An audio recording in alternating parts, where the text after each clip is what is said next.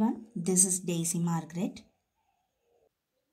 Higher order thinking questions. First one, why does the bottom of a lake not freeze in severe winter though the surface is all frozen? Lakes don't completely freeze because the ice and eventually snow on the surface acts to insulate dry water below.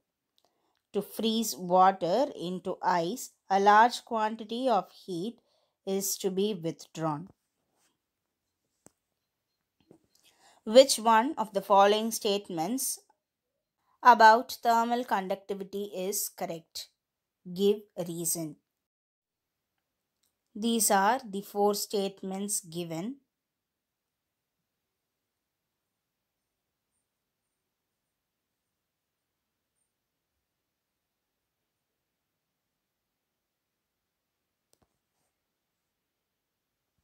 Option B, steel lesser than water, lesser than wood.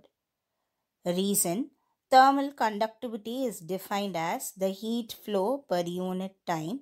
Steel has higher thermal conductivity than water and wood.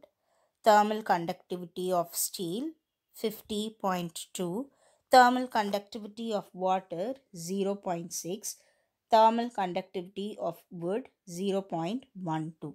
So the option B is the correct statement of thermal conductivity.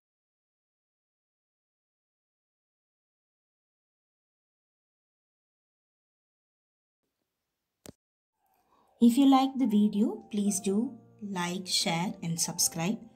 Thanks for watching.